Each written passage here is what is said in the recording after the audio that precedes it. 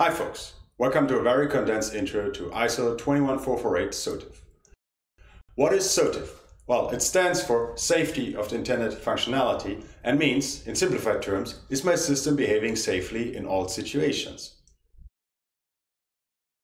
So first, the well-known ISO 26262 Functional Safety Standard is analyzing your system based on the fact that something inside of it breaks. 26262 systematically goes through all the components of the system, calculating their probability of failure and derives the hazard caused by that failure. Adding assumptions for severity and controllability comes up with an Automotive Safety Integrity Level, or ASIL, rating that gives you guidance and requirements for the functional safety of your system. Yet there is a chance that your system creates a hazard caused by factors from the outside, such as environmental influences or misuse.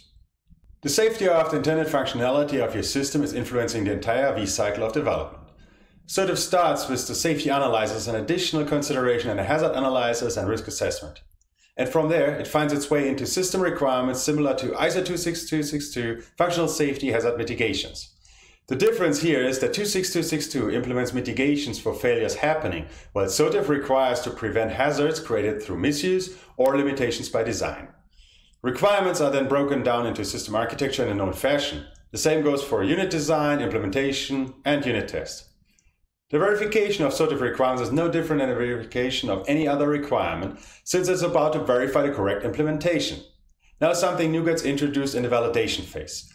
Here you divide the test scenarios in 4 groups: known and unknown, safe and unsafe, where the unknown and unsafe scenarios are naturally becoming the challenge to tackle.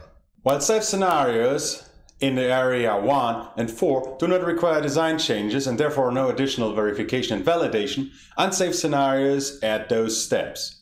Area 2, or the known unsafe scenarios, are part of the verification.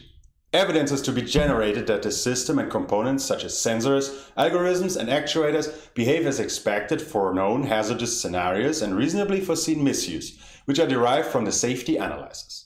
The validation with regards to SOTIF is covering the area 3, the unknown and unsafe scenarios your system can encounter. This is the most challenging step since those scenarios are, as the name suggests, unknown.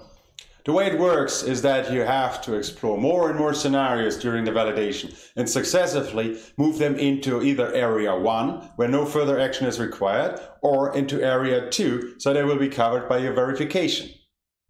The goal is to minimize the scenarios that are unknown. To achieve this, you can either develop more and more scenarios yourself, or you utilize industry-sourced databases.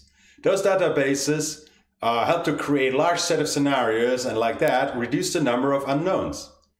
Since the number of unknown scenarios is infinite, you cannot achieve 100% test coverage, so the release will be defined by risk evaluation based on the coverage and results available, rather than by a traditional pass-fail criteria. iProcess can help to guide you through early stages of interaction with SOTIF, as well as support you to create processes, strategies, and documentation throughout the entire V-cycle. Feel free to reach out with questions or requests.